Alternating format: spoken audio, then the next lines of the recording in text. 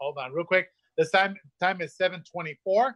At this point, I will ask everyone to please stand. And we're going to do the Pledge of Allegiance. Ready? Begin. I pledge allegiance to the flag of the United States of America and to the republic which stands one nation under God, indivisible, with liberty and justice for all. All righty. Thank you. Thank you very much. At this point, we'll go ahead and ask the city clerk, Ms. Gina Ayala, to take roll call. Thank you, Mayor. Councilmember Alejandra Avila. Here. Councilmember Monica Garcia. Here. Councilmember Ricardo Pacheco. No, he's not here. He's not present. He is here. He is here, Mayor. We were notified. He was able to join us. Mark, can you open up his audio? He's not able to access his audio. But he did text me that he's here and he can. He's currently on. Yeah, he's on. Councilmember Pacheco, you could also use the chat function while we try to figure out your sound. Can you guys hear me? Can you hear me? Oh, there he is. I can hear you. We hear you now. Sorry, I had a hard time getting in and then turning on the mic and all that. But anyways, okay. Maria needs help. If somebody could call Maria Contreras, she's having a hard time too. Thank you. Councilmember Ricardo Pacheco. Yes, here. Thank you. Mayor Pro Tem Paul Hernandez. Present. Thank you. And Mayor Manuel Lozano.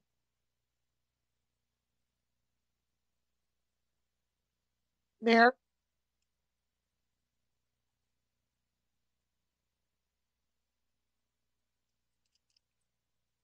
Okay, sorry about that. I was on mute. Okay, everyone hear me? Yes. Yes. All right. I know that, hold on. Let me see if I can get our city treasurer. She wanted to come on board. Is she on? Is she on with us? Yes. No, our city treasurer. Sorry about that. Yes, that was her. Okay. All right. Then that's fine.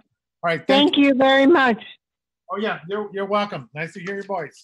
All right. So at this point, I just want to, first of all, of course, give tribute to Mr. George Floyd, the family, and of course, what's happening throughout the country. I think this is an awakening once again towards the action that the police officer took in Minnesota. So our condolences goes out to that family, and at the same time, hoping that there's major changes throughout the country. And I believe President Obama also sent out messages throughout the country and to all the mayors, council members, to take a look at our law enforcement agencies as well.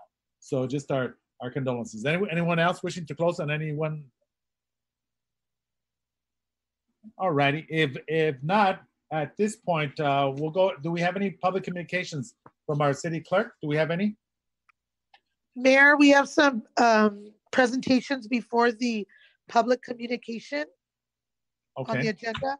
All right, let me look at those. The one that we have is the domestic violence presentation presented by Ballpark Police Chief. Let's go ahead and move that to the next meeting. Is that okay with everyone?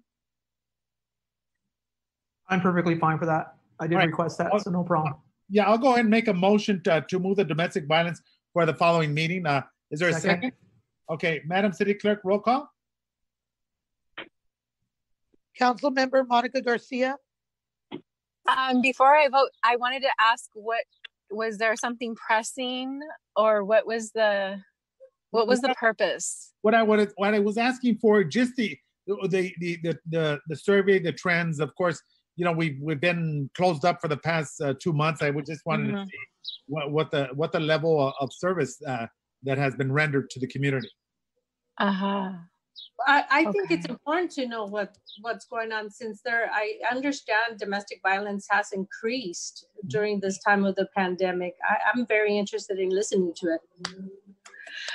Mayor, is it possible, instead of doing like the full presentation, just to get an overview, just like an overall gist of what might be happening? Well, then I'll tell you what, let's get a request, and the reason why I did it, because it's important. Chief, let's do a summary, but I wanted to bring it back as well so we could do a whole lengthy time. Is that okay? Yeah, just a summary would be good. All right. Thank you. Thank you very much, Alejandra. Thank you also, Monica. All right, Chief, go ahead. Yes, I'll try to break it down into bullet points. Certainly, domestic violence has increased, and there's a lot of dynamics. There's a lot of variables that have gone into that. And if you want me to get into that, I'll let you know, but you're all aware of why. It has to do with everything that's going on in our country and our community. So yes, they have increased. We definitely reach out to them. There's various modes. They can be referred by agencies. They can be referred by the district attorney. They call us, they walk in, they send us messages. We have officers that go to a scene, and it may not be necessarily domestic violence. It could be a crime, a person crime. So we'll take those two, and we're also in a position that if they don't qualify for our services, we certainly can refer them resources. We contact every victim. We explore every options. We refer counseling. We refer personal support. Which is really big because of the change of laws this year. There's a lot of new laws relating to restraining orders. We help them with that. It's a big issue. It's important. We walk them through the process. We are that liaison between the victim and the district attorney's office. And we'll go as far to is if we need to walk you through the process of the district attorney's office. If you need us to go to court with you, to support you as little as you want us to, as much as you want to, moral support, we're there for you as well. We've got a list of organizations that we can refer them to. Our detectives get involved. They work the cases. We work hand in hand with Cynthia Espinosa. As you know, she does everything, all things, community relation, domestic violence. And it's not just a one-time thing, sometimes they come in, and everybody knows this. They come in, they're upset, they've been abused, and then, of course, sometimes we never hear from them again. Well, you know what? That's not good enough. We're proactive. We reach out to them. And even though they qualify for a certain length of time, if 6 months from now you need us, and we're going to jump into action again, and so we're going to go ahead and continue that support, we do our best to track them. Obviously, U visa is a big thing. We get a lot of U visas. If you're a victim of crime, you qualify.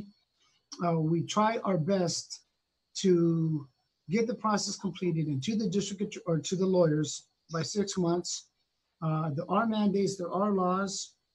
We will walk you through the process, as little or as much help as you need.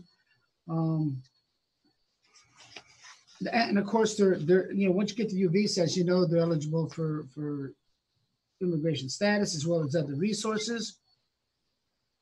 We refer them, for example, the organizations Neighborhood Legal Counsel, Victim Compensation and Government Claims Board, Women in Need Growing Strong, aka WINGS, Victim Information and Notification, otherwise known as VINE, LA County Victim Advocate Court System, and any open shelter, local hotel, and anything that it may not be part of the system, it may not be part of our protocol. And yes, we do establish relationships and we do things that go beyond our comfort level. We do things that go above and beyond what we're mandated to do.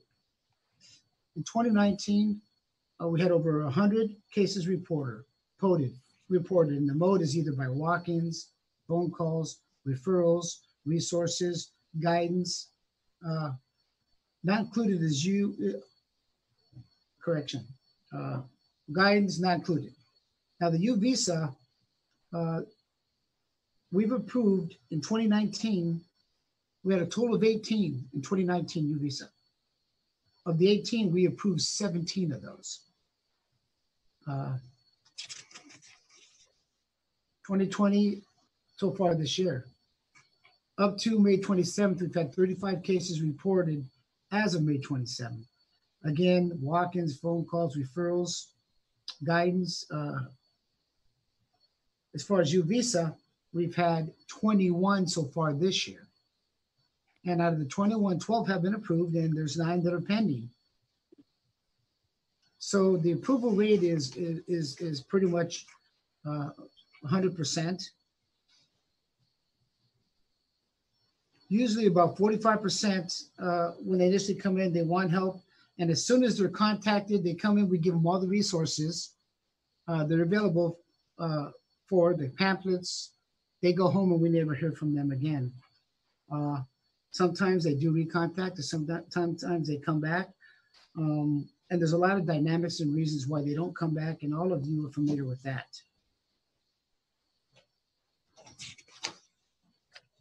And I guess the last bullet point is we do have additional resources. We will help them with child abuse cases, was a integral part and is oftentimes a nexus between domestic violence, child abuse, and oftentimes you can't separate the two. And of course, it also includes rape cases and family disturbance. And we'll also sometimes go out of our protocols and our norm when the detective might have a special case that touches them for whatever reason, they will contact us and we'll do everything we can to the extent we can to help them. And that's someone from who's definitely not an expert. Okay, Chief, bring back that presentation. I want Cynthia to do the presentation next time around. Is that possible? You know, actually, she's here with me, but my name was on it, and I wasn't going to add. No, that's fine, and that's fine. The only reason, because I have a lot of questions I want to ask regarding that, and I appreciate the presentation, but I definitely want to make certain that we do that, because I'm going to have a lot more questions to ask about this program and how it operates and reach out and so on and so forth, because it's a very crucial area. I referred the total of hold on, let me have my list here. 13 different individuals that I referred about referrals to other places, and I had given that number, so I have to match up to see if these people end up contacting and what transpired. So let's bring that back at the next city council meeting. Mr. Mayor? Yes, sir. Yes, Mr. Hernandez. Sorry about that. Thank you, sir. Chief, of the 100 and so that you had for last year and the 35 for this year, can you explain at this time, if not, you know, if it's a Cynthia question, that's fine too.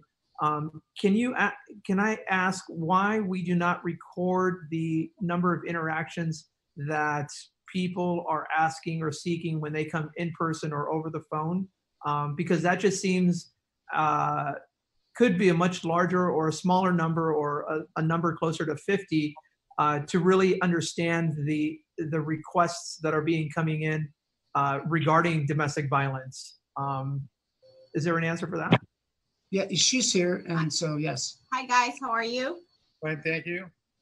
So yes, there's a lot of reasons for that, and sometimes what happens is they just come in. I'm in the middle of doing, working, doing something else. We're getting ready for events and all that, so I'll come rush to the front lobby, take information, call them back, give them the information that they need. Sometimes officers give them my number. I call them. So when they're not coming in for an actual case, they're just coming in for resources. I don't know if that makes sense. It does, but the question I asked was, why don't we track them in the sense of numbers? What's the rationale behind that? You know what? I've never really thought of doing that in the middle of that I was doing with the community relations and all that, because I kind of between the two. So, but if you guys need me to start doing that, I will. I would appreciate that, because I think that shares a bigger and tells a bigger story of the folks that are coming in, for service, not just the ones that, right. Really do the full sit down with you, but also understanding a better of the landscape within our community of how many are seeking for this information and so forth. Because again, the people that come in for initial phone calls, I don't think you or I would know of how many of them come back at a later time for the sit down. So that would be important as it comes to case management. Okay, and then I had also, because the chief had asked me too, and I had even told him that even when we're out on events, I get approached by different people and they just kind of want a little guidance right there and then. So I really don't even count them in, because, like, for example, when we do the street fair and all that, I mean, I'm there and people come and ask if I could talk to them real quick. So even then, I don't even count those. I just make sure that when they call me, I give them all the information that they need. So, I mean, that's the only thing. But if you guys need me to start doing that, I will. I would.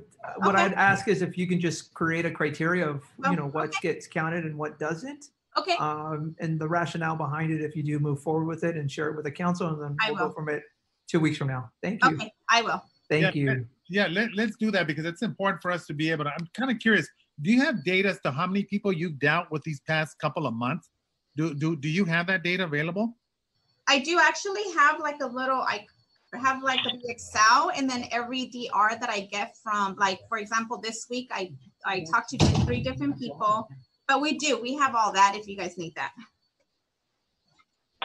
Do you have it available now? Oh, no, not right now. I don't have that right now. Okay, do me a big favor. The next city council meeting, please bring that out. And I don't know how I could do the 16 people that I referred, and then 3 I think I referred over. So I'm kind of curious whether it was a follow through or not. Some that needed some psychiatric assistance, of course, referred them to a couple of local agents that I personally know. But and of course, those that have lots of jobs and we're involved in some domestic issues and what have you. Let's do that in 2 weeks, Cynthia. Okay, sounds good. I appreciate it. And then I know that because I've gotten other phone calls too from other victims that need a little bit or resources that have gave me like different names from the city council that have referred them to me, and like, so I know that my number does get passed out because I do get calls. Okay, so let's make sure we follow up, and I think that we need to look at this data much more closer. It's a very crucial and a crucial subject that we really need to look at. And another thing, just so you guys also know, and I'm sure you guys already know this, but when the whole program started back then, and I think you guys are aware that that's the only thing that I was doing. So if you go back to the stuff, I have a bunch of different reports that I used to do, but that's only because that's all I did, just domestic violence.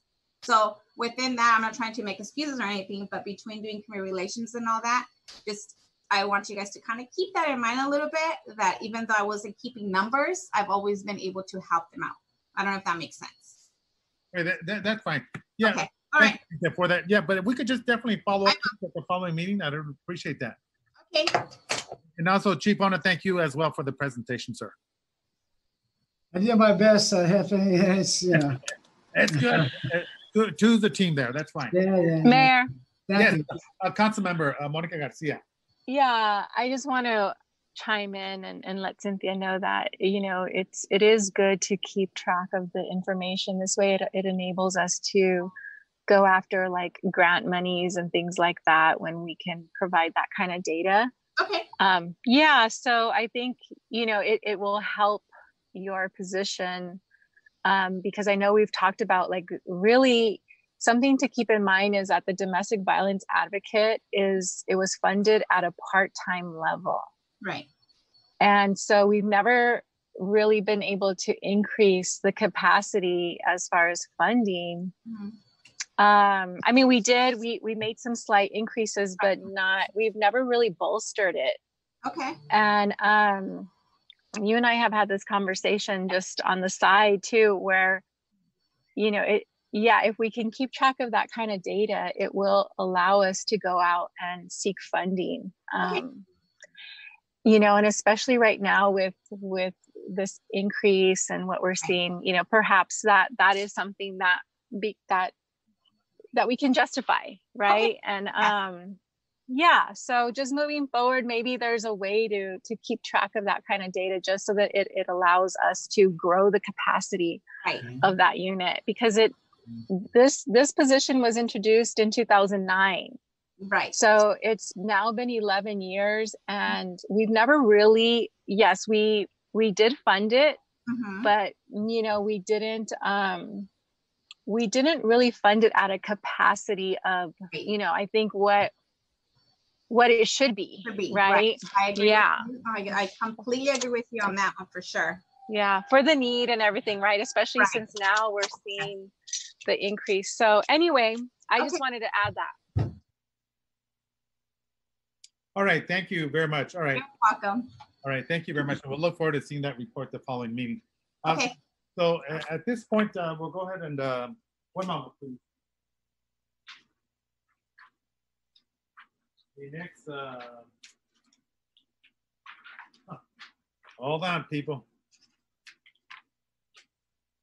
let me get back to. This is where Chad is. Mayor, we still have one presentation regarding the Baldwin Park military patch by. Yes, that is presented correct. By who? Is presented by the Baldwin Park Police Department. Oh yeah, that's right. Chief, go ahead, sir. Thank you, legal counsel. So this is one of the better presentations that I absolutely love to do. So when I got here, shortly after I got here, I think it was my first, second day, maybe a couple of days, I was approached by an officer who wanted to develop a patch that would honor the men and women of the military.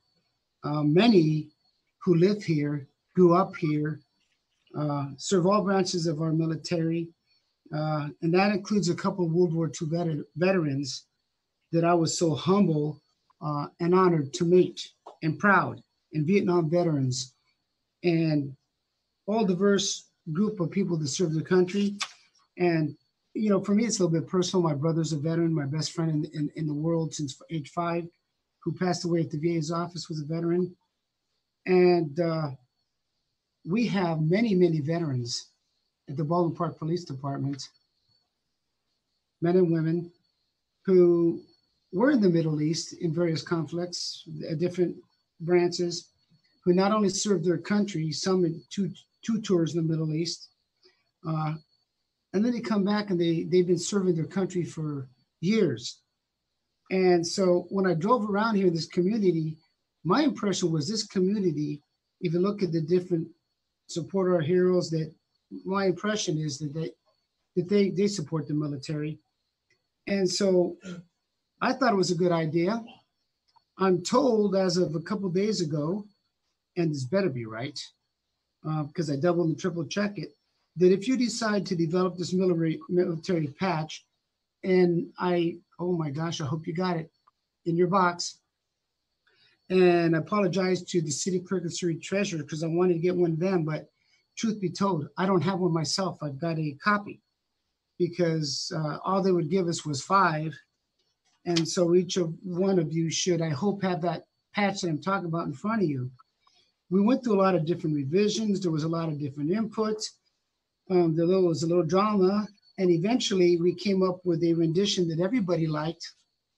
And so the patch, instead of breaking down the little various branches, I thought it'd probably be a better idea to just show honor, respect to the military, United States military, the men and women, current, past, and present. And a couple of you have that history, and I honor your family and the work that they did and sacrifice that they did. So this is the patch that I'm presenting that we would, much like we do the pink patch in October, I believe. The plan would be to wear this for the month of November. And if you decide to do this, I'm told that we will be the first police department in the country to don this patch.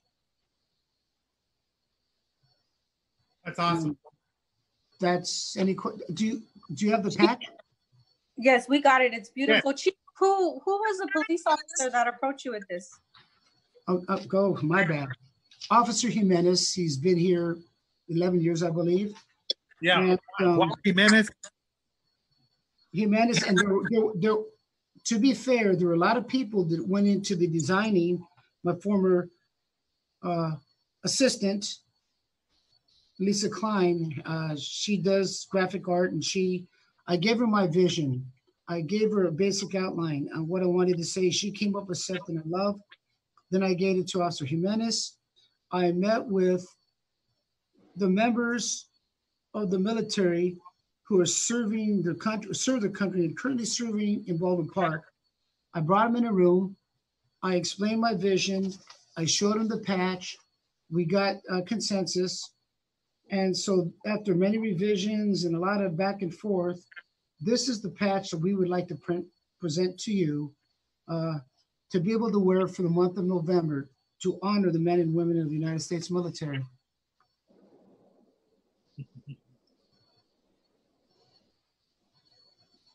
Looks nice.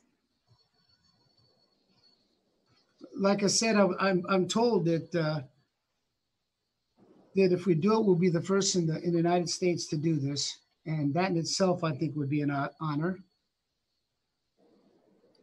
It is very nice. I recall seeing the first idea. I think it was like a camouflage. But yes, this actually includes everybody, I think. It doesn't put a pecking order, because, you know, you get in a room with Marines and you get in a room with air, and you know how that goes. Yes, no, that's very nice. I like it. Thank Officer Jimenez for me, please. It's beautiful. Absolutely. And everybody involved as well. It was a whole team, and, you know, I'm sure I forgot someone, and to that person out there that's, hey, my bad, and I apologize, and thank you so much for all the hard work. Yeah, please thank Officer Juan Jimenez. He's an excellent police officer. Indeed, I second that. Yeah, like I said, you know, to serve your country is something special. And then for a couple of tours, and many of them, you know, various branches and various levels, and then to come back and to serve your community for you know, for years and years. I'm very proud of that, personally, myself. Awesome. Thank you very much for sharing that, Chief. I appreciate that. So let's ask me if that's a yes. All righty. Okay, we're gonna go ahead and move on. At this point, that was the last presentation that we have. We're gonna go to consent calendar. We have items 1 through 6. Council members wishing to pull any items? I'd like to pull 2 and 5, please. Sorry. Hold on. We have public communication. Oh, yes, that's right. Oh, yes. Sorry about that. Yes. Madam City Clerk, Ms. Jean M. Ayala. Go ahead.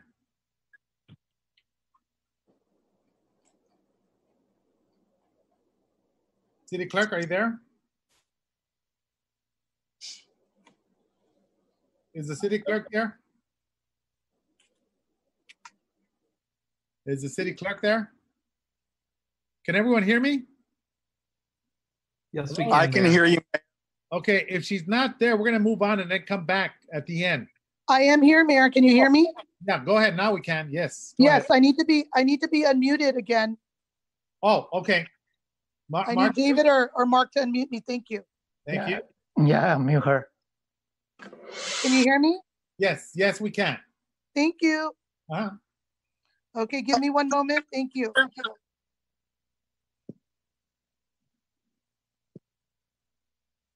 Here we go. It is number 1. It is my understanding that the Baldwin Park City Council is considering suspending our community's nonprofit organizations' permits to sell state-approved fireworks, and my family's privilege to responsibly celebrate with them this 4th of July. I am opposed to this. Other retail establishments have successfully implemented safe distribution to the general public. Why single out state-approved fireworks? Why are we restricting what our family can do in the privacy of our own backyard? I understand most of the big fireworks shows, parades, and festivals we are used to on the 4th of July are already canceled or postponed. Our family is staying at home this year, and we should be able to celebrate our nation's birthday with the state-approved fireworks. Finally, aren't we helping churches, booster clubs, and other worthy causes in our city when we buy state-approved fireworks from them? They need help more than ever. It is for these reasons and more that, as a resident of Baldwin Park, I respectfully urge you to uphold our freedom to buy and use state-approved fireworks this 4th of July. Respectfully submitted for the reading at this council meeting. Sincerely, Lucille Michaels. All righty. Just a minute. Thank you.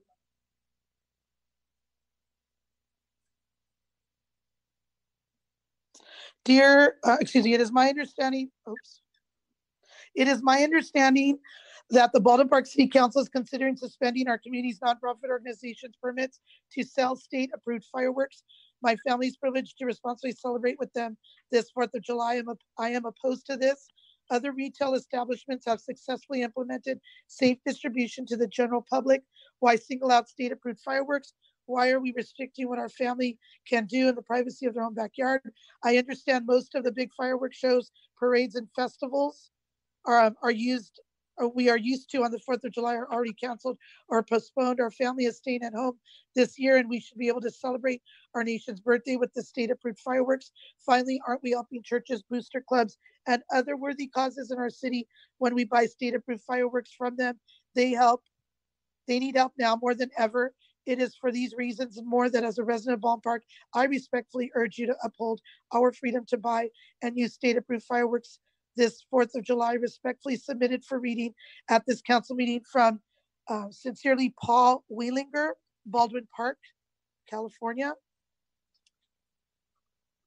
Okay. Just a minute. Thank you.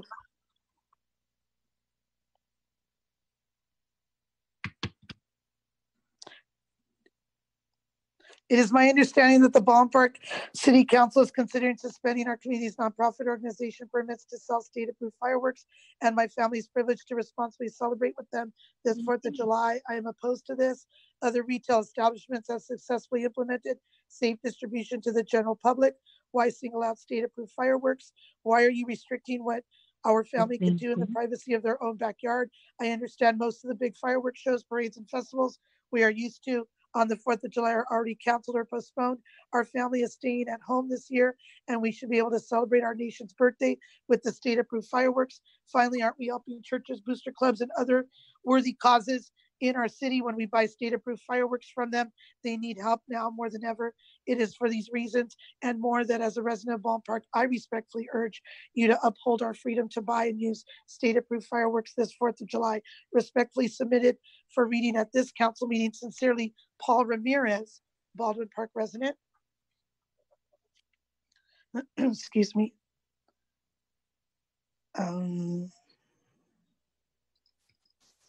Just a moment. Sure. Thank you.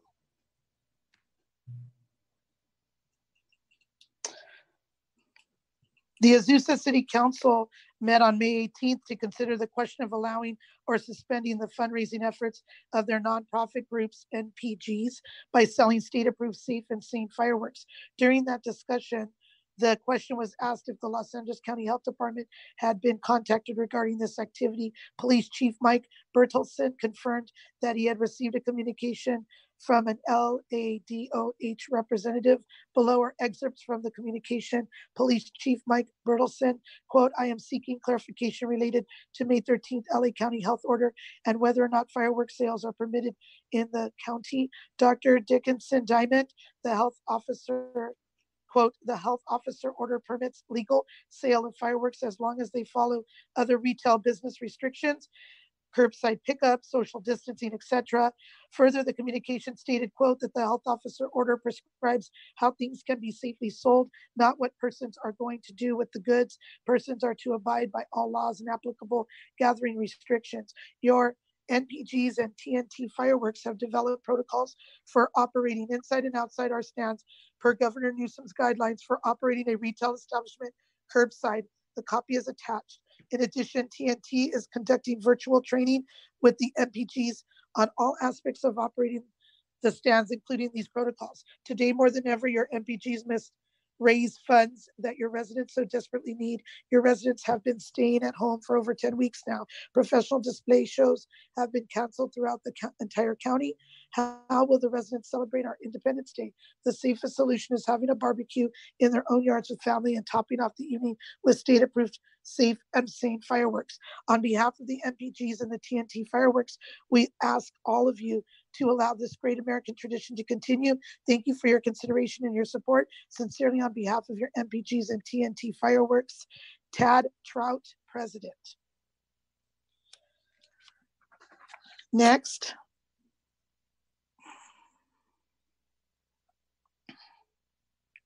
Just a moment, thank you. To whom it may concern, my name is Diane Garcia, and I have been a resident of Baldwin Park for 19 years. I would like to urge council and city manager to be proactive in this time of crisis regarding the racial Black Lives Matter movement. As elected officials of Baldwin Park, learn from the mistakes of other cities across the nation that took too long to respond to the police brutality. Race continues to influence how police treat individuals, especially individuals of color. With all the cases of police brutality occurring over the nation, it is important that council and city manager closely review cases in which police officers are accused of acting out of their own racial biases. I urge you to implement strict policies for officers that would discourage any racial violence, discrimination, or profiling. I would also like for a city manager to have the ability to terminate police officers that are found to be unethically using their authority, which includes but not limited to profiling, discrimination, and violent acts on the basis of race. I am asking that you defund the police department to only 40% of the general fund for the fiscal year 2020-2021 budget.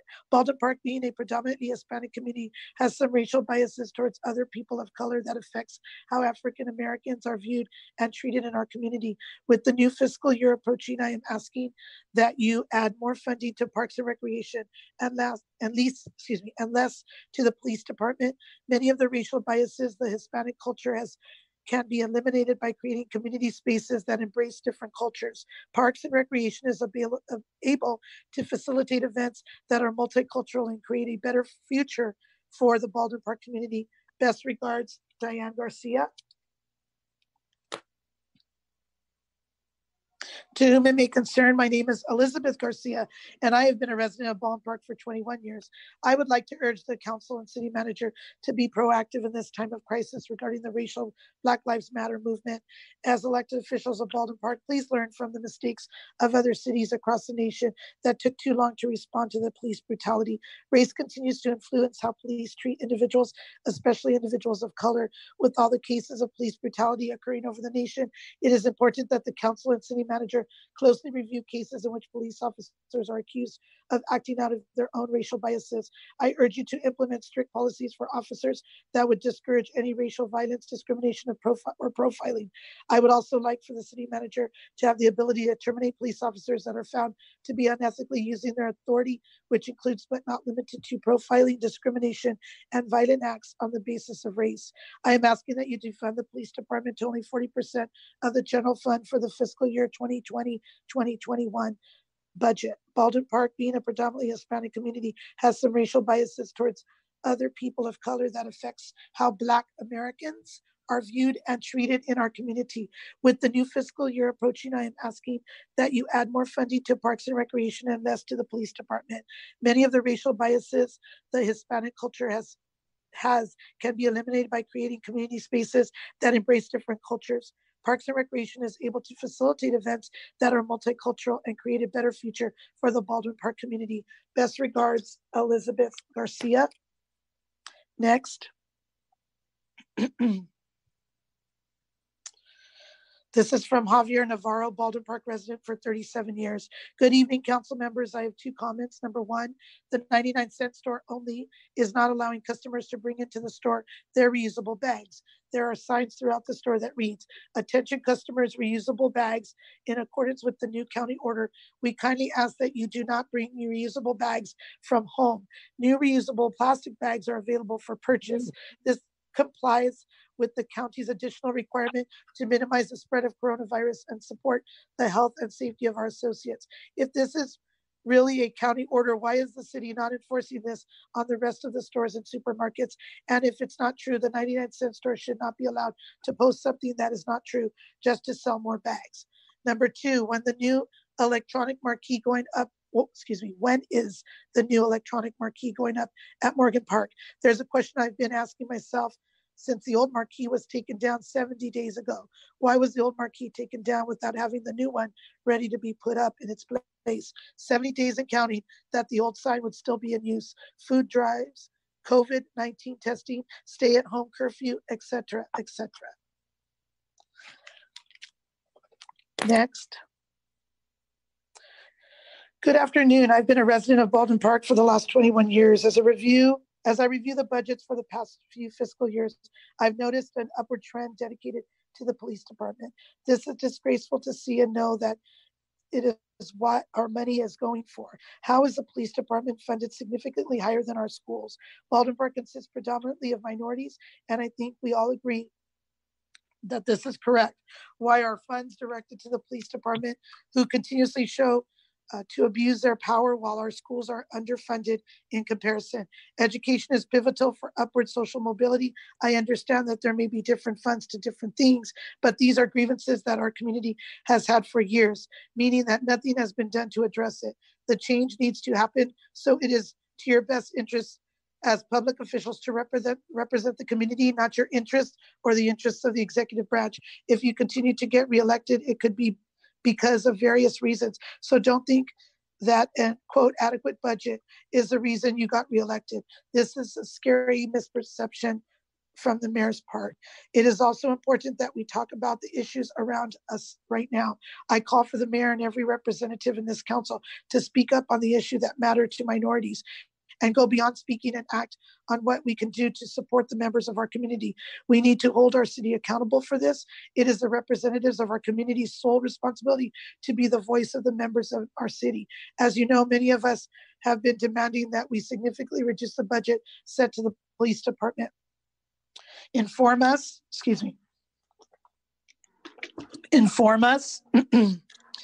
when this voting occurs. Tell us what the various things you look at to fit the criteria of how much money you allocate to the police department are. While you have your own personal beliefs about this issue, we need to know what your criteria is to fund the police department and why you prioritize that department instead of other departments, groups, institutions, such as our public schools. It is important that we know because we are members of this city and we are the ones who face the consequences of the budgets that are allocated. This is by Lisbeth Ramos and in conjunction with Marco A. Ramos. Next.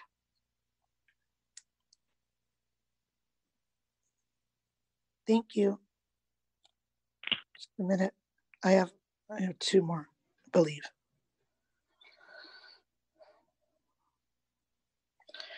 Number one, it states in the Baldwin Park webpage that Baldwin Park Patrol Bureau has the largest and most visible police department, and they are split up into two 12.5-hour shifts. But in the last couple of weeks, there have been little police presence. Two, the police department is given 64% of funds according to the adopted budget, all funds fiscal year 2019-2020. How are these resources being used in regards to trespassing and theft in the community? And what is the police response in regards to these matters? Three, on Saturday, 5/30/2020, I witnessed a trespassing and possibly robbery in my neighborhood. I called the Baldwin Park Police Department where they informed me that they would be sending a patrol officer. I called the department back when I saw no patrol arrived and a dispatcher said, dispatcher said that they would send someone over and that I would receive a call back in regards to this matter. It is now 6/3/20 and I have yet to receive a call back. In the ballpark web page, a message from police chief states, quote, public safety is our priority. We want to ensure the city of Baldwin Park is a safe place to live, work, and play. He also states we must accomplish this as a team, and that includes the community. Four, so how exactly are we a team when the Baldwin Park Police Department does not show up to protect the community it serves? Can you please confirm, and that we did receive it? And this is by Myra Vargas. Thank you. And next. Thank you. Next. It says, I would like this to be read during open public forum in its entirety and then given each council member a copy and mayor. Thank you.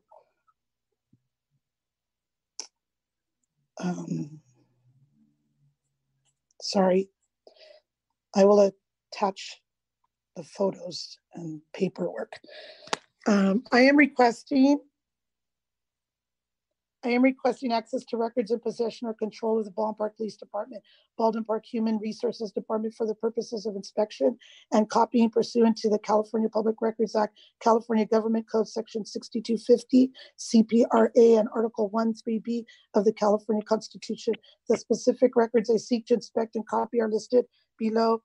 As used here in record includes public records and writings as those terms are defined at Government Code 6252E and G. I request access to inspect copies of any communication not limited to emails, phone records, internal memos, notes, summaries, reports that correspond and are related to the promotional test created by Baldwin Park Police Chief Steve McLean, Laura Thomas, Vivian Robles, and or any Baldwin Park HR department employee and CPS Consulting and or any other testing service company hired by any Baldwin Park employee that has communicated with the listed city of Baldwin Park employees during Chief McLean's tenure, approximately from December 9, 2019 through June 3, 2020.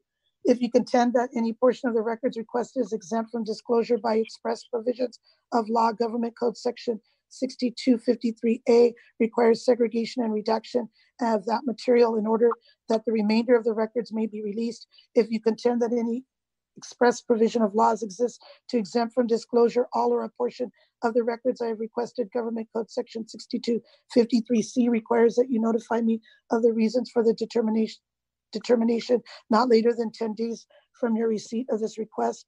Government Code Section 6253D and 6255B require that any response to this request that includes a determination that the request is denied in whole or in part must be in writing and include the name and title of the person or persons responsible for the city's response. Government Code Section 6253D prohibits the use of a 10-day period or any provisions of the CPRA or any other law to delay, quote, access for purposes of inspecting public records.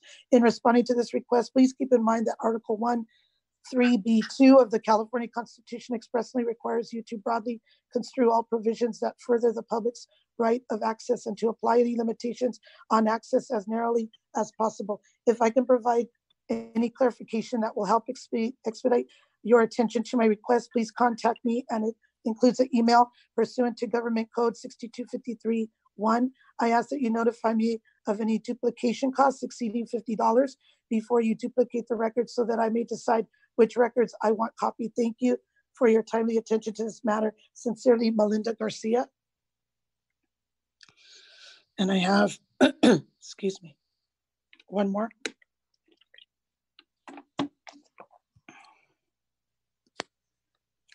Thank you.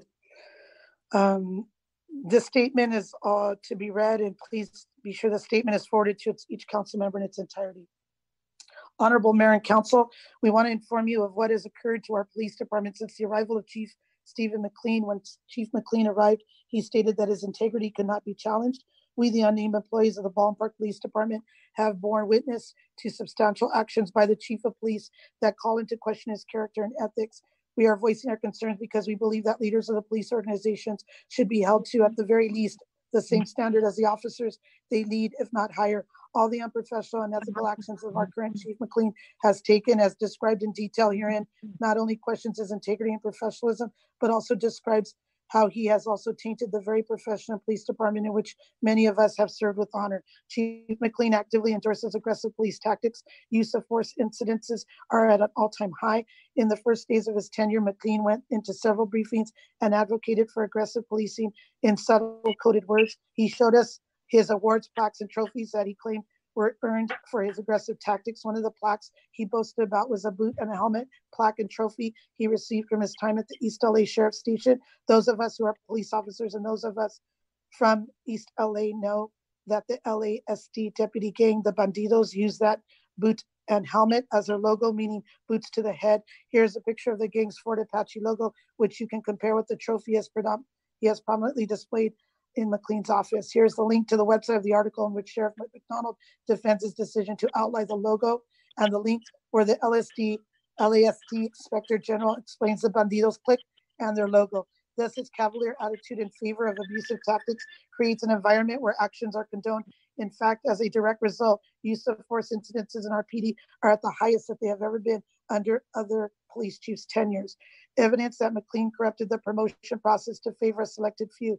In another example, McLean's favorable treatment of some and the disparate treatment of others in the department. McLean provided everyone with the CD with study material. He asked officers to come into his office and said he would answer any questions we may have. Some of us that could meet with McLean asked him about the promotional test and what we should study. Some of us were advised to study specific topics such as policy, MOU, and Title 15 jail info, etc. Others, however, were not provided with any information whatsoever.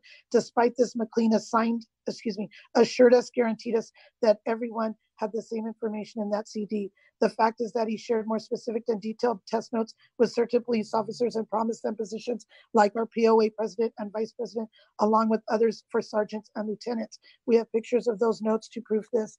Given the fact that the city has defined a promotional test precisely to ensure equality, this is clearly a violation and anti-ethical to what this test was meant to accomplish. Not only is this demoralizing, unfair, and corrupt, on top of the ethical concerns underlying the actions described herein, the potential legal exposure on the various grounds, including on the basis favoritism or disparate treatment, can rightfully be alleged by the officers that are not part of the quote favored cohort and can and will no longer be ignored. Another example of McLean's unethical behavior occurred when he told certain people that it was okay to study while on duty. Some took his advice and have studied on duty, while others questioned the blatantly unethical authorization and did not feel comfortable doing so.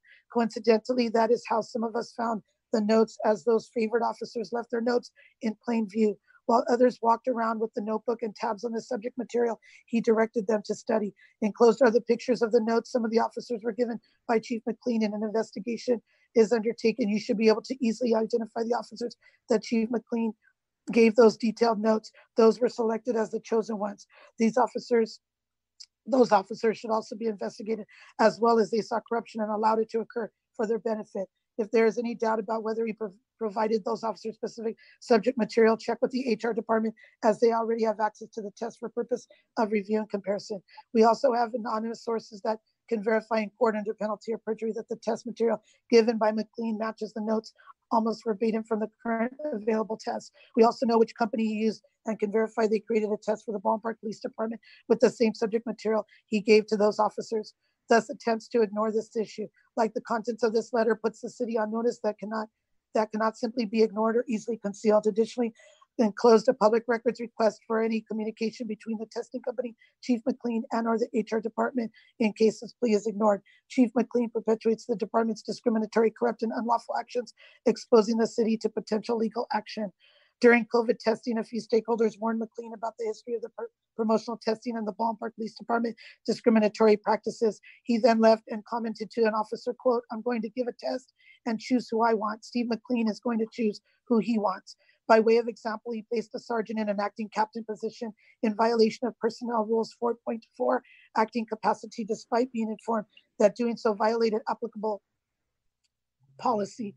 Chief McLean said he, quote, needed a Caucasian on the team and that our permanent lieutenant was not the one he wanted because he deemed him untrustworthy.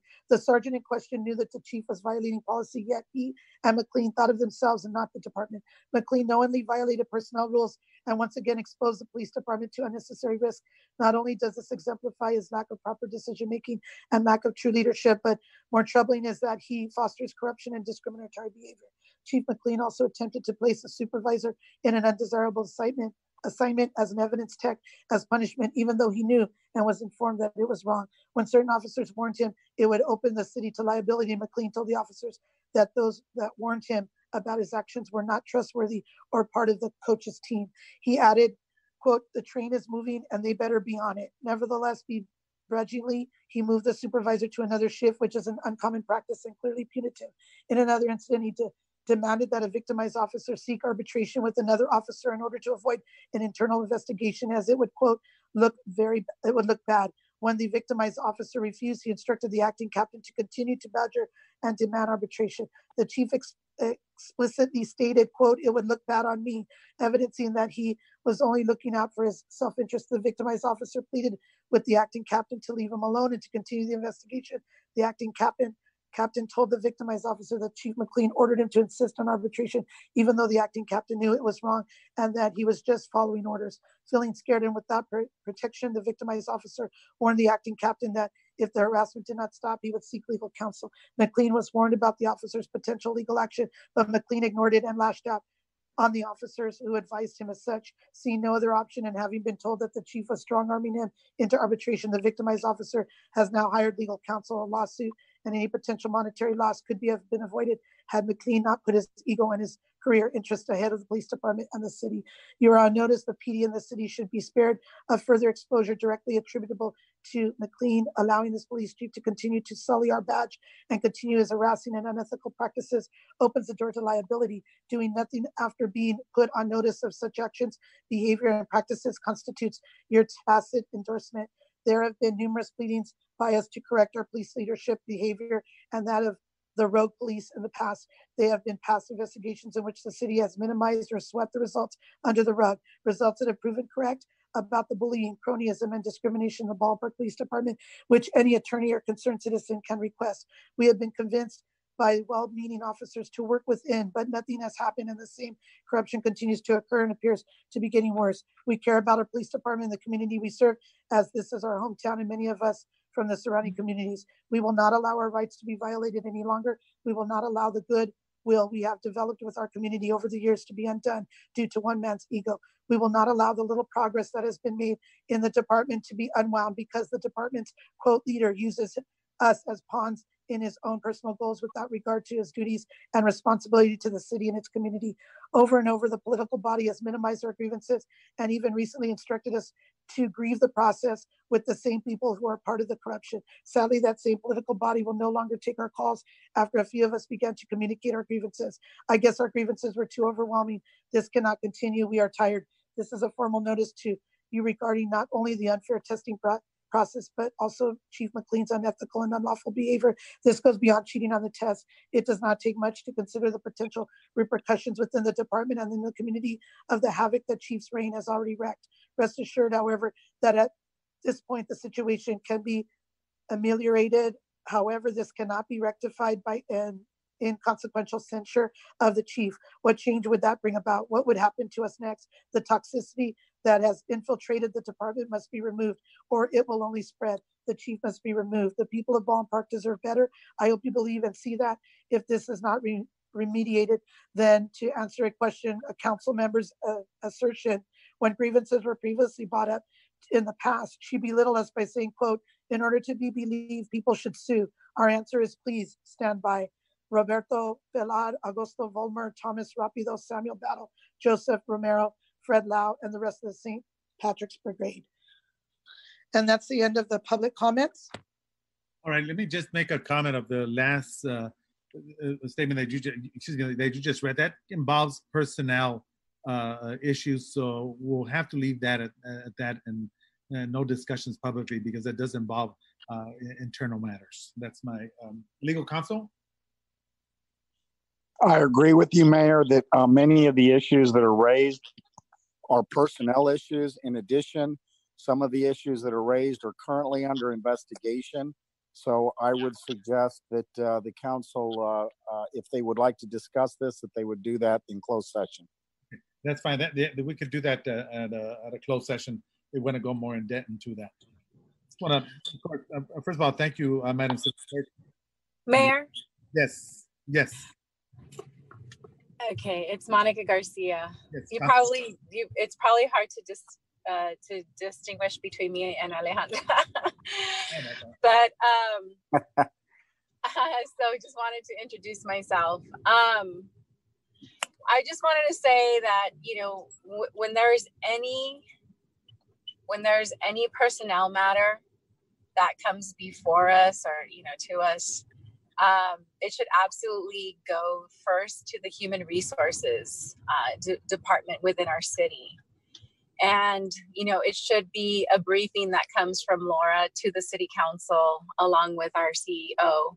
That's typically our protocol. So, you know, I don't want to suggest that, you know, this isn't taken serious. I'm just saying, whenever there is a personnel matter, it should be submitted to the Human Resources Department and then brought to the City Council, just so that there's a fair process.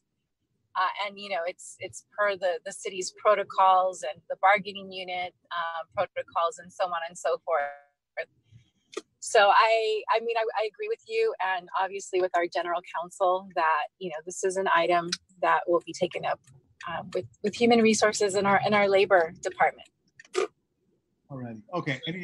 And Mayor, if I may, for just a moment, I would like to say that Council Member Garcia is correct. And in fact, every employee has a duty to report to the Human Resources Department whenever they find out about violations of city policy, discrimination, retaliation, harassment, any of those kinds of things. They have a duty, every employee at the city, when they know about those things, to report them to the Human Resources Department.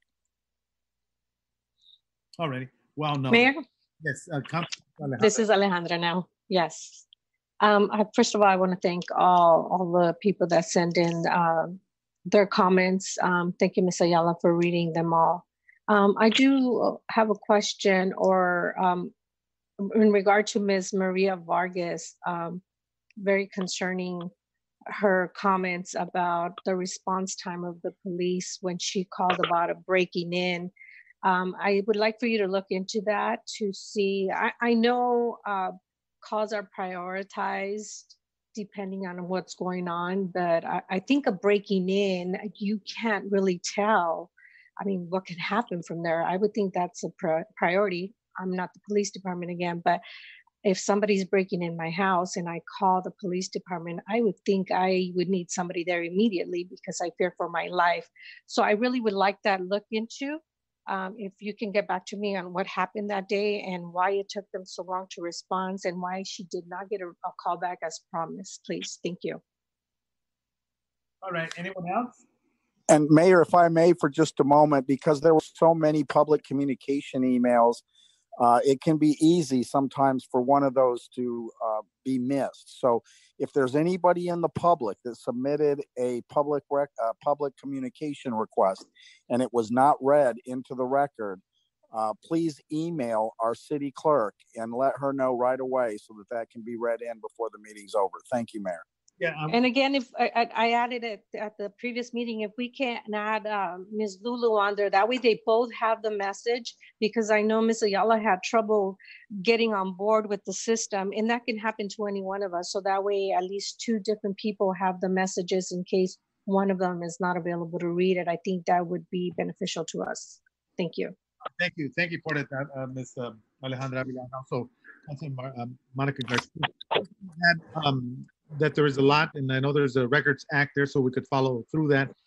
There was individuals that talked about the fireworks, the concern, the amount of funds that goes into the police department. And I believe some of those were asked prior to the closing of the closed session. So we will hopefully have some graphs and place that in our website, and as well as sending out to the community in general as well. All righty. Mayor? Yes, Councilwoman Garcia. Okay, thank you. In addition to the items that I requested earlier, so when we had our special session and some of these residents and some of these individuals submitted their comments, I asked that we provide, information, and I was very specific about the 4 items. But I just wanted to mention that in addition to bringing that information back and just wanting to be as transparent and responsive to some of the concerns and some of the comments that we're receiving, I also want our chief at the next meeting, and especially at the time that we pass the budget, I would like him to provide a statement to the community on how the police department is responding to, the events that we're experiencing right now with the Black Lives Matter and, the George Floyd murder. And I know that this earlier today, we were all present, including the chief. We were all present at a protest at City Hall that was very peaceful and included church leaders and local churches, members of the churches, and we all gathered to pray for, the events that are happening. And I think it's just an appropriate time for us to respond to some of the concerns from the community and also to express, our solidarity and our shared concerns where where it's applicable. And so I certainly don't want to see like an us against them. I think that the city, in being present today at the protest, I know that you were there, Mayor. All council members were there along with the chief of police and some police officers. I think that we do want to express our solidarity with what's happening. And so, like I said, in addition to the request that I made earlier about budget and some of the jurisdiction and all that, I would like the chief to make a comment at the next meeting, and just to move things along. We don't have to do that today, but at the next meeting, just to have that for our community, just to let them rest assured that a lot of their concerns are our concerns, and the progress that we've made over the years. I know since I've been a council member, it has been a priority to make sure that our department is developing positive rapport, positive relationships with our community, and we trying to do that in different ways. And so I want to hear from our police department, on where we are in this moment, and give the chief the opportunity to respond to some of these events that are happening in the U.S. and how in our small city of Baldwin Park, how we are also responding. So anyway, just wanted to share that. Yeah, thank you very much, Councilmember Monica. I got to say, and I'll also share this afternoon. Of course, we were there this morning. I was disappointed that the chief was prevented from being up in the circle, which I did not know until later in the afternoon when I brought up the subject. I personally believe that was wrong for that person to have, asked that he not stay there. I mean, it does involve law enforcement, and we can't put the law enforcement agency behind. I think that was wrong. And had I known prior, I would have said something. But that just for the record, that's all I have to say. All right. So, anyone else has anything to say or share? Mayor. Yes. Yes. Back to the comment that you made about the police not being invited. I see the meaning behind it, but at the same time, it doesn't show unity between the police and the community. And like Monica said, the police department works very well with our community. They have been working for years to make sure that they're out there providing services, doing different events for our community. I wasn't happy with the division of the police department and the community today as well. I did talk to one of the leaders, and I told them I wanted to have a further conversation about that, because to me, the idea was to show that the police department and the city is united, because we're all feeling the pain. We are dealing with it in different ways. I am definitely united with the cause.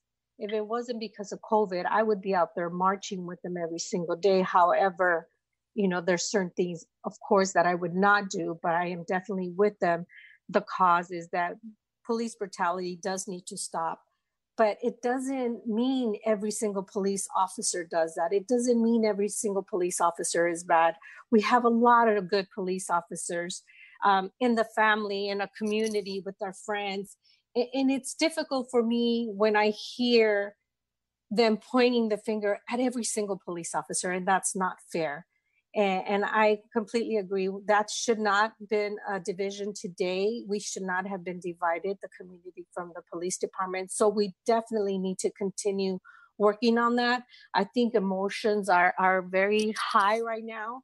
So more than anything, we need to continue working with the community to make them see that we are with them. The police department is with them. That is our goal, to work with the community, and that we are making sure that those type of events are not happening within our city, and that we do, if we do find out something is happening, that it's definitely addressed. And if there's something that we don't know about, like they said earlier in the meeting, you need to notify HR, and we need to make sure there's a follow-up, because we need to work together. We need to protect our community as well as our police department. So I do thank all of those that were there and were peaceful, because it was very nice, and I wish more of those protests were peaceful like that.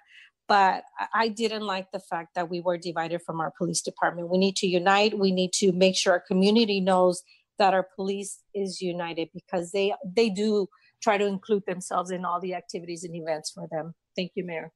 Well, thank you very much. And I just want to share, Alejandra also mentioned something this morning, which I thought was good. You know, you mentioned something about the officers that we have, that a vast majority are good. And then in between them, you mentioned something that there are those maybe that we also question. That's why it's important for us now to look at this as well, Chief, and to make certain that we are addressing those individuals that are abusing the badge. The badge, as we know, carries a lot of power, and more so in a Latino community where it has a tendency of having that tension. But I think that overall in Baldwin Park, we have overcome that. Maybe not 100%, but we need to make certain and assure that those officers, without me getting into the confidentiality, that may be, or in the future under some type of investigation, that we take immediate action, and that maybe they shouldn't be a part of the police department, because we will not accept any type of abuse, and that is a concerted effort. But I know overall, because I know of a large portion, I would say that the vast majority are good officers, that in between them, there may be those. No different than what happened to Mr. George Floyd. I mean, you had the total of what? I believe it was 4 officers looking at this guy while this man had his knee and his hands in his pocket. And we all witnessed live and in color this man, saying, "I can't breathe," then eventually took his last breath in front of national television and just died right there. I mean, so it's important for us to make certain that we send a very clear message across the board that the expectation of the Ballpark Police Department, which is owned by the residents, the taxpayers, that we expect them to continue the professional job that they have led, and that if in between them they see something similar to this, it has to be reported, because that's why you wear the badge, and the residents expect that every police officer is above board. And it's very important for us to send that message, Chief. Okay. Mr. Mayor. Yes. Councilmember, Vice Mayor Hernandez, sir. Thank you. I just want to speak to this point, or a few points. All of you, all of my colleagues, I'm very proud of, each and every one of you, especially for your viewpoints and your support of not only the community, but also those in the law enforcement community, because, they are the ones that do respond to those 911 calls when we need them at our most critical times. But with that said, we do live in a country that has structured inequalities. The COVID-19 has certainly demonstrated that for our communities of color here in Los Angeles.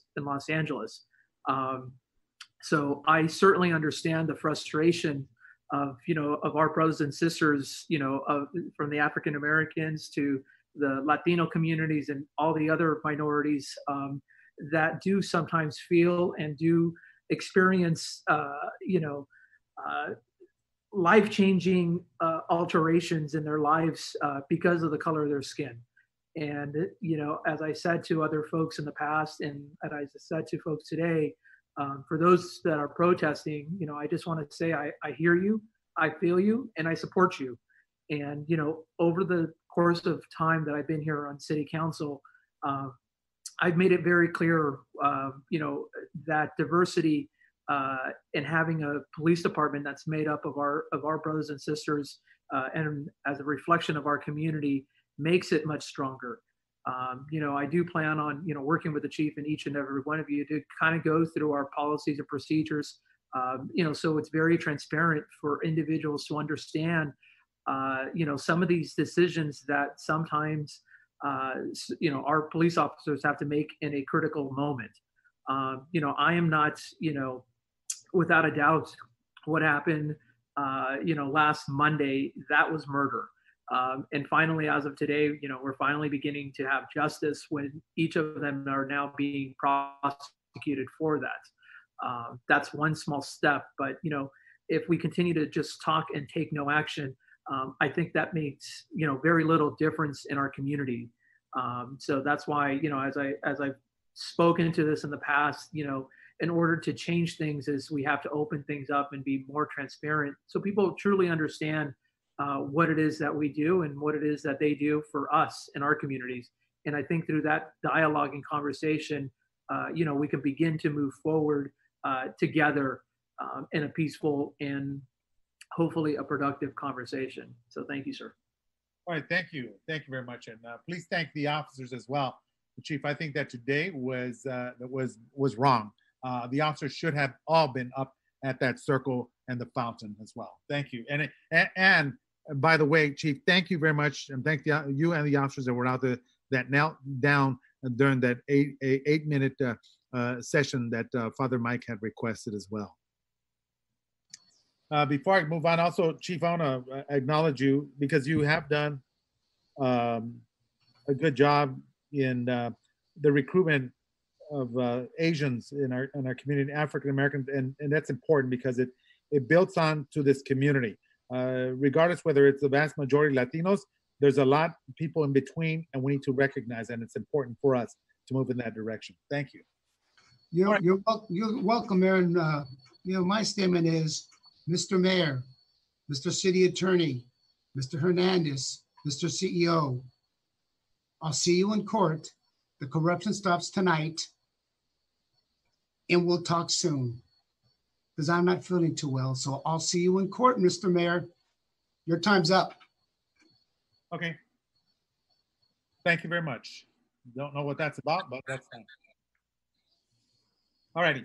Okay. So at this point, we're going to go ahead and move on. We'll discuss that after. Legal counsel, did we catch that? Yes, I did catch that. I don't know quite what that was either, but I did catch it. Neither do I. Okay. All right. So moving along, let's go ahead and move on with the actual with the agenda. So we have items from 1 to hold on. Sorry about that. All right, we have items from 1 through oh, I have the wrong one. Hold on, people. Hold on. I'll be right with you. Here you go. All right, so we're going to go ahead and move to consent calendar items 1 through number 8. Any council members wishing to pull any item? I'd like to pull item 2 and 5, please. So hold on. Let me just get my page. 2 and 5. All righty.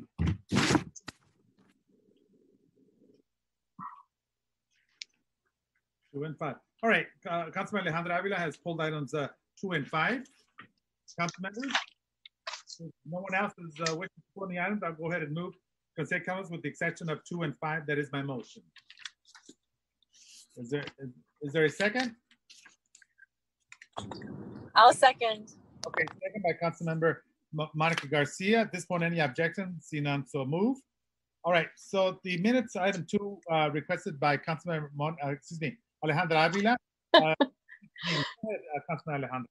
Okay, I would like to bring item 2 back. I would like to request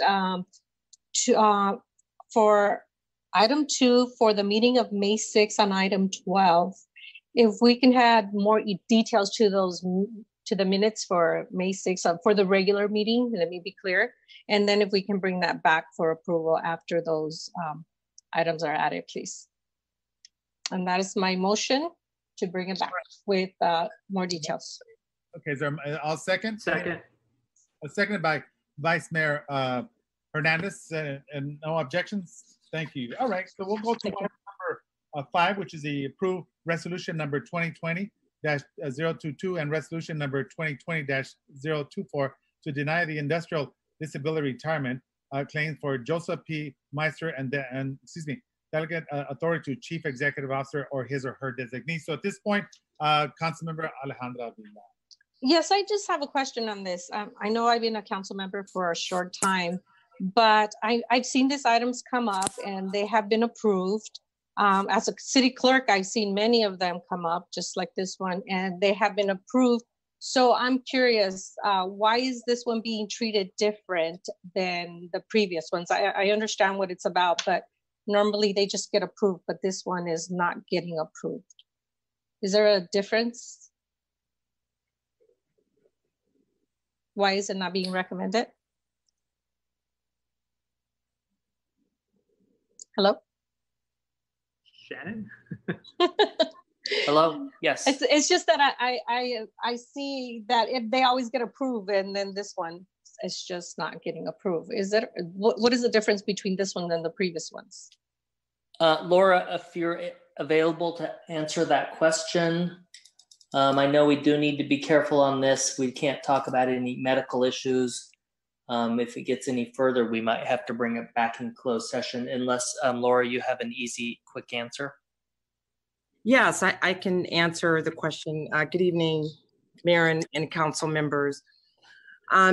Typically for the IDR request that have to be sent to CalPERS, if the officer has a disability and it's confirmed through our third-party administrator, then we will recommend approval of an IDR.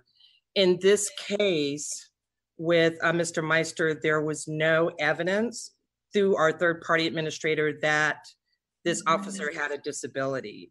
And this is why we are denying the IDR. Okay, so what's evidence that was given to you? Okay. Correct. I just wanted to get clarification because like I said, I always see them go through.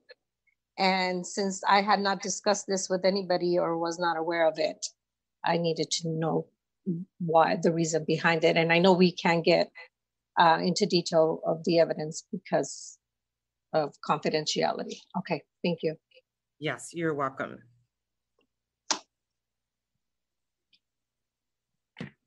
All righty. Okay. All right. Okay, I can go ahead and make a motion to approve. Okay, there is a motion to approve. I'll second. Any objections? See none, so move. Thank you, Laura. It's nice to hear your voice. Thank you, Mayor. All righty. So at this point, we'll go ahead and go over to the public hearing. So we have the public hearing. The first one we have is a request to the city council from Planning Commission on the amendment to City of Baldwin Parks Municipal Code Chapter 153.150 of street parking and loading regulations, Section 153, parking development dimensions and location pursuant to Section 153.210 Part 15 of the City Municipal Code, location citywide, applicant City of Baldwin Park. Okay, who is handling this? Mayor Ben Martinez and Ron Garcia are here to answer any questions. They can give a brief presentation. Basically, we're adjusting our parking standards and the space size to make it a little easier for developments within the city and to be more consistent with the dimensions of the cities around us. All right. Okay. Go, Shannon. Yes, sir. All right, so at this point, I'll go ahead and make a motion unless someone else has any questions. I'll move for the ordinance 1453 entitled an ordinance of the City of Baldwin Park, California, amending chapter 153.150 section of the City Municipal Code relating to parking development dimensions and location. So that is my motion. Really quick, dimensions, are the dimensions going to be greater or smaller in our city now? Reduced. Correct. Reduced? They're correct. They're slightly smaller. Our standards are a little bit larger than normal. Ben or Ron can give us those exact dimensions, but they're reducing just a little bit. That allows the developers to get in additional spaces, which makes it easier for them to develop, retail or restaurant space. I'm a little, I don't know. I would have to see how much smaller it is. It going to be for smaller? I don't know. Ron, if you could address the exact dimensions, those changes, if you could discuss that briefly, or Ben. Yes, absolutely. Good evening, Honorable Mayor, City Council, Councilmember Avila. Good question. So the current parking standards, when I first came on board to the city, that was one of the first things that I noticed that was an impediment for development within the city. And the current parking standards in Baldwin Park is 10 by 20, and which is significantly larger than the surrounding parking space, what the standard parking space is required in the surrounding cities, which our recommendation would be in line with the surrounding cities at 8.5 with the flexibility of doing an 8.5 or 9 foot wide by 18 in depth. So just to give you a perspective, that parking stall width is what's in the city hall parking structure. The 10 by 20?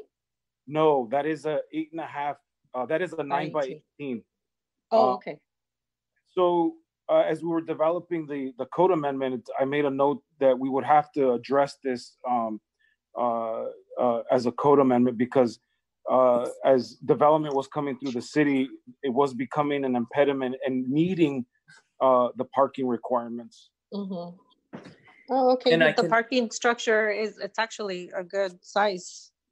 Yeah. So even I can park there without hitting anybody. Yeah. Okay. Yeah, so in addition to what Ron has mentioned, since I've been with the city, I have also heard, quite a lot of complaints from developers, business owners, because when they're trying to expand their businesses, and when they go work in other cities, they find out our standards are very and overly restrictive. Got it. Makes sense. Thank you. I have a question, Shannon and Ron.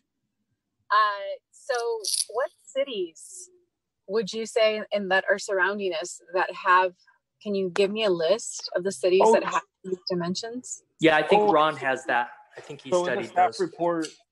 In the staff report, we did a survey. And so, for example, like city of Duarte, Covina, West Covina, Azusa, Monrovia, Arcadia, El Monte, Rosemead, San Dimas, and Irwindale, they average 9 by 18. So this would bring us in line with what the standard parking requirement is. And also, just to give you another perspective, in doing research in this code amendment, I found that in previous to my time coming to Baldwin Park, that there were variances requested essentially from that parking requirement. And to give you a perfect example is the LA Fitness. The way that was proposed, they needed a reduction in the parking stall size. Otherwise, they would not have been able to meet the parking requirements. So those parking spaces that are out there are between 8.5, 9 by 18, and not 10 by 20. Only a handful of parking spaces were placed at a 10 by 20. And so if we were to apply that today, they would not be able to meet the parking requirements.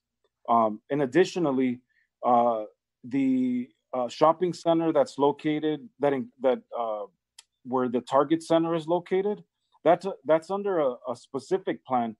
And when Raising Cane's first came in and knowing that this parking requirement, I was really, I was like, knowing that the code requires a 10 by 20, I was just amazed at how they were going to meet that requirement. So in further researching that, I found that specific plan requires 8.5 by 18 parking stalls, not 10 by 20.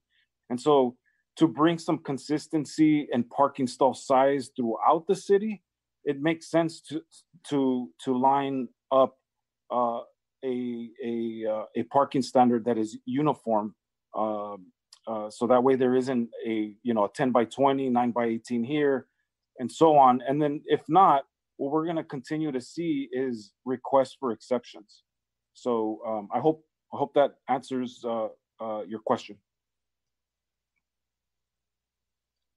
All right. That's right. Okay, so that's very good. And now all the other cities, I mean, I go into West Covina, Duarte, all those areas, Monrovia, and their parking is fine. I don't have a problem. And just comparing it to the parking structure, it gives me a clear picture. So I don't have a problem with it at all.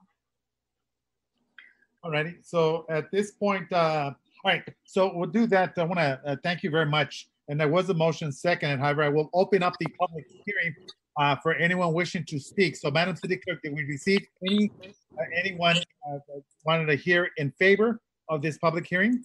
Madam City Clerk? No comments, Mayor. No comments. So at this point, I'll open up for anyone opposing. Did we get anyone that opposes, Madam City Clerk? No comments. Okay, no comments whatsoever. So at this point, there was a motion seconded. Any objections? Seeing none, so moved. The second public hearing that we have is a resolution of the City Council of the City of Baldwin Park. Mr. Mayor, you need to close that first public hearing, please.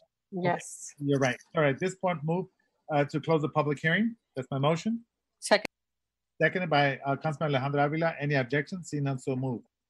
Thank you, legal counsel. Next one, a resolution of the City Council of the City of Baldwin Park confirming the advisory committee's report and levying the assessment of the Baldwin Park Citywide Business Improvement District for fiscal year 2020-21. All right, so at this point, staff have any comments about this at this point? Finance Director Rose Tam is available if you have any questions. Does council members have any questions? If not, I'll go ahead and Yeah, I'm sorry, Mr. Mayor. go ahead, Vice Mayor. Thank you very much. Rose or Shannon, can you just kind of share again the way the allocation is being distributed for this year as in comparison to previous years?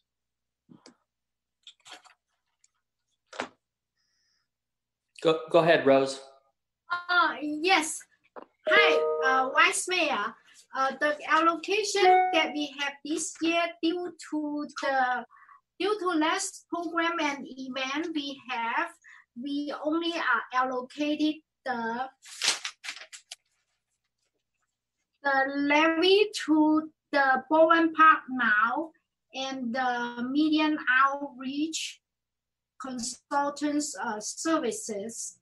And also we allocate a small percentage of admin costs and very small, about 1% or 2% for the staff who directly or indirectly involved in the program or involved to the general promotion of the business activities in Baldwin Park, compared to which is about $40,000, and compared to prior year of $250,000.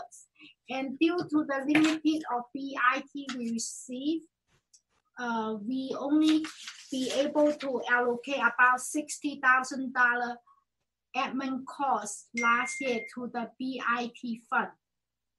The remaining $180,000 mainly allocated and used general fund to support the programs and events. Thank you very much. I just wanted our folks that are listening in today to understand how this funding is being distributed and benefiting all of us in the city. Thank you, Rose. You're very welcome.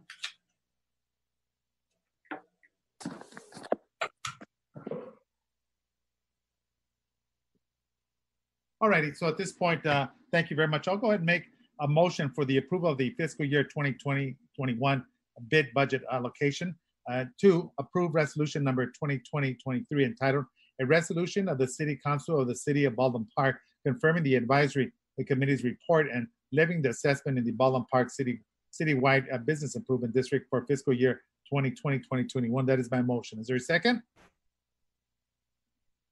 Second. Second by Vice Mayor. Any objections? Seeing none, so moved. This point, I will open up the public hearing. Madam City Clerk, did we get anyone opposing or in favor?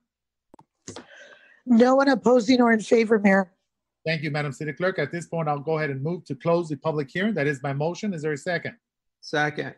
Second. Any objections? Seeing none, so moved. All right. So at this point, I think we don't have any other committees, right? Let me go to the next one. All right. So the item will go on the council. The one that I do have, discussion and deliberation on canceling the fireworks stands this year. I've spoken to the mayors, Almani, Azusa, and everyone's changed their mind. So I'm going to go ahead and make a motion that we continue with the fireworks stands for our community. That'll be my motion. I will second that.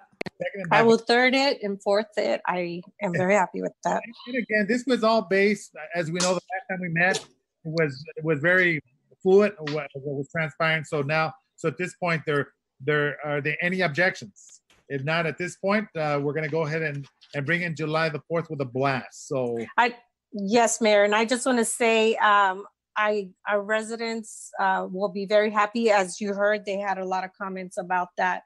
And why not give our teams and our youth the opportunity to raise money rather than I mean, they're all youth, of course, but these are our youth, so they can raise money to do whatever they need to do for their schools. So yes, that's a great idea. Thank you. Awesome. That's great. Thank you very much. All right. So at this point, we don't have any other, we don't have the finance, right? The housing. I'm not seeing it. Hello? No, Mayor. Okay. All right, That's correct. Thank you very much. Before we end the meeting, do we need to call an emergency meeting for the statement that was by the chief? Legal counsel, is that something that we take on tonight or something we have to set? Mr. Mayor, you could decide to set it tonight, and you, of course, could decide to set it later on, and just notice the meeting with 24 hours notice. All right, then let's do this. I'll go ahead and call for an emergency meeting. We'll do it online. I don't know what his conversation was about.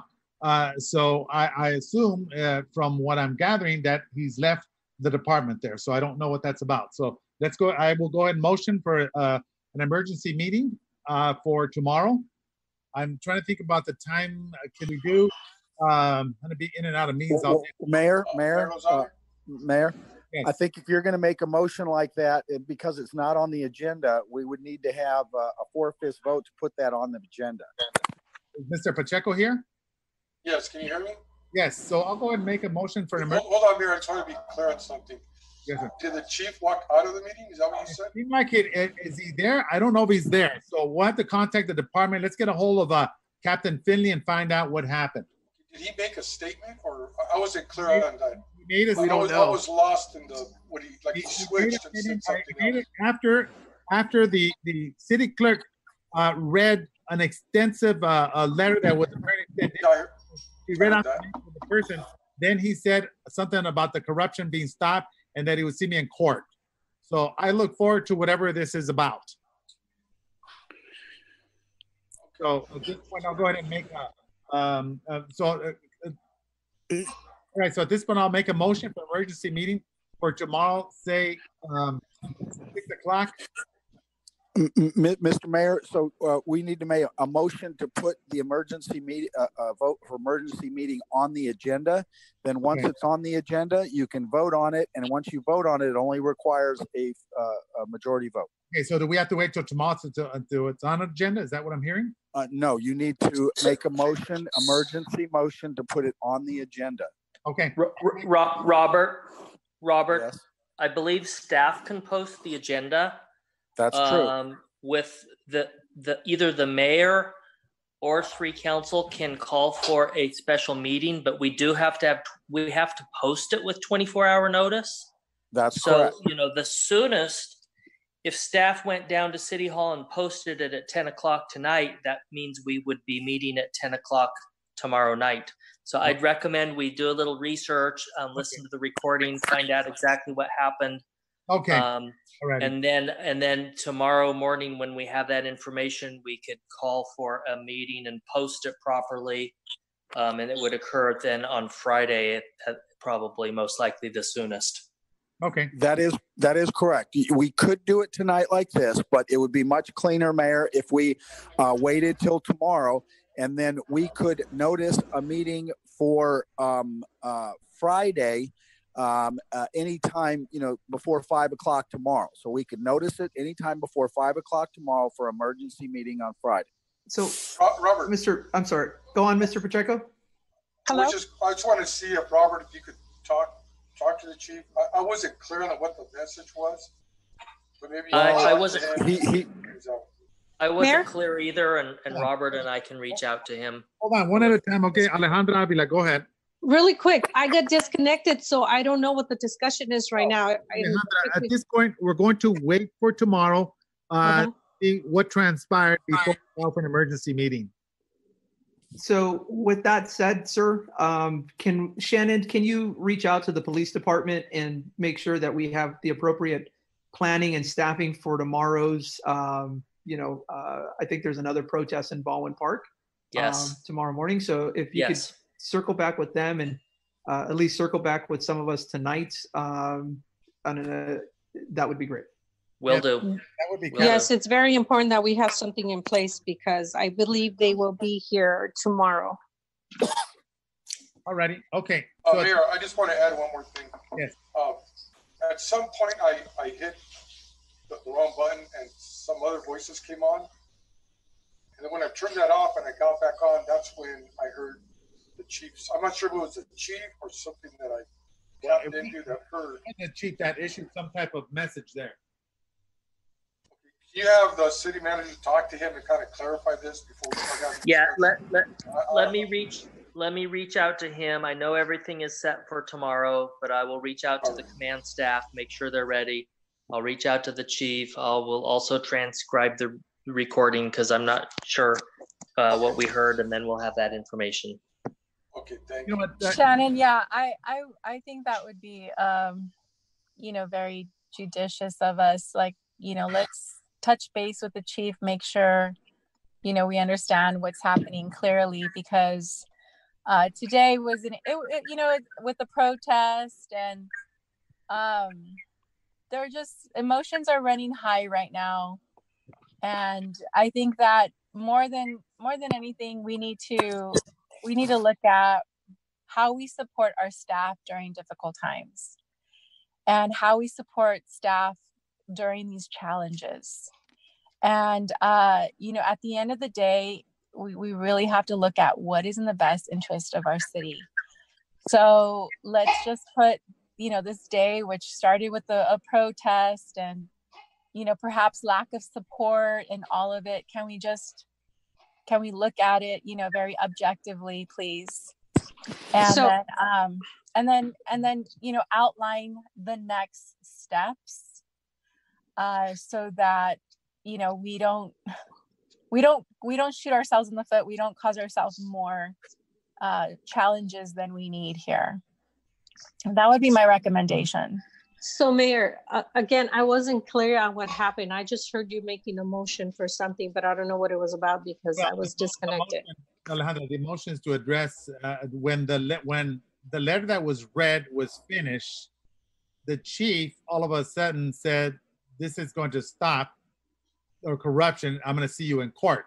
I'm assuming he was referring to me, legal counsel. Yes, my recollection was that after the comments were read, he said, "The corruption stops tonight. Mr. Mayor, Mr. City Attorney, Mr. City Manager, I will see you in court." That's my recollection. I believe he also added me in his comment. Okay, maybe Councilmember Hernandez too. And that's fine. I mean, he's entitled. Vice Mayor Hernandez. Yeah, that's fine. Yes, it's a good idea, Shannon. Please try reaching out to him, find out what's going on, and let's take it from there. Okay. Do me a big favor. Do me a big favor, Shannon. Can you please send the letter that was read by the city clerk to all the council members? I want it tonight. Okay, Jean, if you could forward that to me and I will distribute it. Yes, I will. Thank you, Shannon. Okay. All righty. So at this point, I will move for adjournment. That is my motion. Second. See none. So move. Let's be safe, everyone. I will not be able to attend the program protest tomorrow morning. For those of you that are going to be there, because I'm in a meeting all day tomorrow, a workshop. So let's wish the best. And Shannon, let's get a hold of Finley. He's the acting captain, and let's get things going. All righty. Yes, sir. Mayor? Yes. This is Manny. Just want to provide a friendly reminder. Tomorrow is Baldwin Park High School graduation. So you received emails from the school district in regards to that timetable. Yes, thank you. Thank you very much. All right, at this point, I'm going to move for adjournment. Is there a second? Second. Any objection? See none. So much. Viva Baldwin Park. Take care. Viva Baldwin Park. That's right. Take care. Bye-bye.